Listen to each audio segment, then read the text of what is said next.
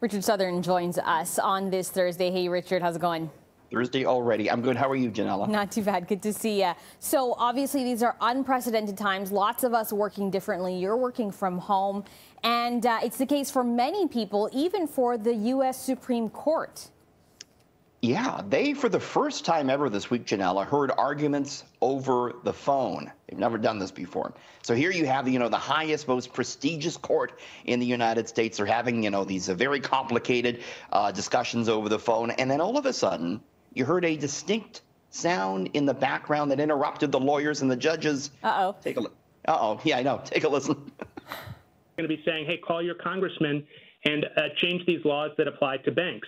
And what the FCC has said is that when the subject matter of the call ranges to the topics, then the call is transformed. And it's a call that would have been allowed and it's no longer allowed. Did you catch that, Ginella? Little toilet flush? Yeah. So unknown source on that one. The case they were discussing, interestingly enough, concerned telephone consumer protection about unwarranted, automated calls. That's what they were talking about. Oh, boy. When someone clearly flushed the toilet, Ginella. Hopefully he was just on the phone near the washroom and wasn't multitasking. Must have been multitasking. By the way, Ruth Bader Ginsburg, who's in hospital now, yes, one of the justices, she was on the phone listening to that from hospital. So there you go. Wow. This is the dangers of working from home. We've heard people on Zoom calls accidentally going into the bathroom too. You got to be careful. Yeah, I mean, I had my dishwasher running on one of the Zoom calls. I had to pause it in the middle, but no toilet flushing, I promise.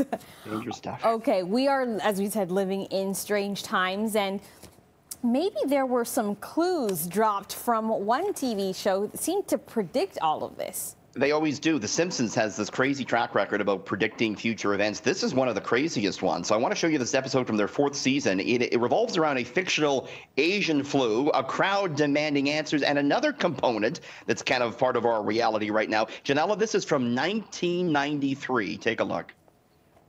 We need a cure! Why, the only cure is bed rest. Anything I give you would only be a placebo. Where do we get these placebos? Maybe there's some in this truck.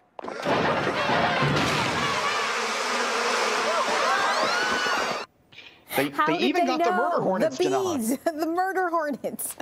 That's uncanny. Of course, the murder hornets, these big hornets are supposed to be in North America, 2 inches long.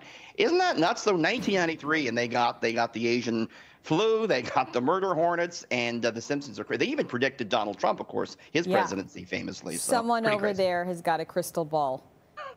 Clearly do. Seth MacFarlane, maybe I'll write him and ask him what's in my future. Matt Grading, got to get on that, Janelle. Let's see what's coming up in the future. Okay, thanks so much, Richard. Have a good one. See you tomorrow.